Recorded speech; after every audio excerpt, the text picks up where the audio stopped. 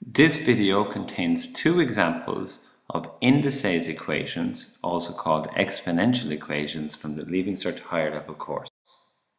Okay, here in example 1 we're to solve these two equations.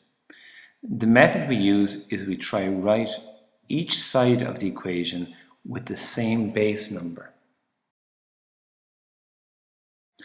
In example 1, we should notice that the numbers 8 and 16 can be both written as powers of 2. So if we write out the powers of 2, like 2 to the power of 2 is 4, to the power of 3 is 8, and 2 to the power of 4 is 16. So we could rewrite 8 and 16 using these powers of 2. So instead of 8, we write 2 to the 3 multiplied by x, or to the power of x. Instead of 16, we write 2 to the 4. And this is all to the power of 1/3. Now, using the rules of indices, we could rewrite the left hand side as 2 to the minus 3x. We multiply out the right hand side and it's 4/3. And these must be equal, these two powers. So in other words, minus 3x must be equal to 4/3. To solve this equation, we divide both sides by minus 3. And this gives me minus 4/9 is the answer.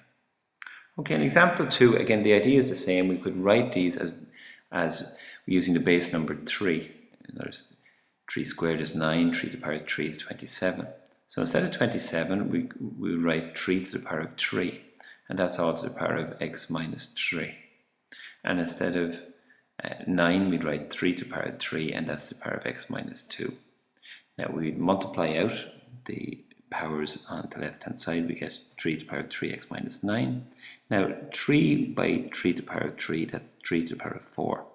We add the 1 plus 3, and this is all to the power of x minus 2. Now multiply out the right hand side and we get 3 to the 4x minus 8, and this must be equal to 3x minus 9.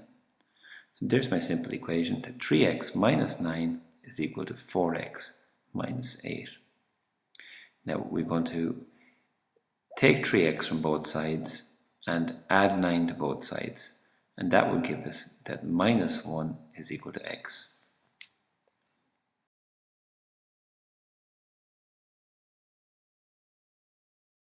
And here we have the second example.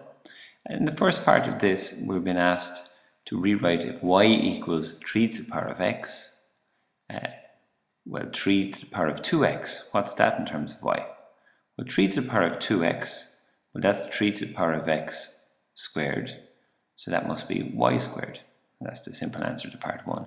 In part 2, now it does say hence, so we must use this fact to solve the equation.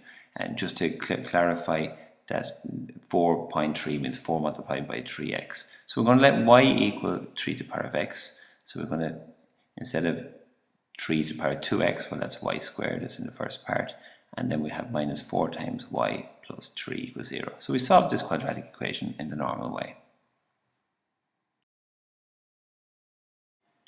And this gives us that y would be equal to 1, or y would be equal to 3. Now this is not the answer to the question though, because we really want to know what x is, not what y is.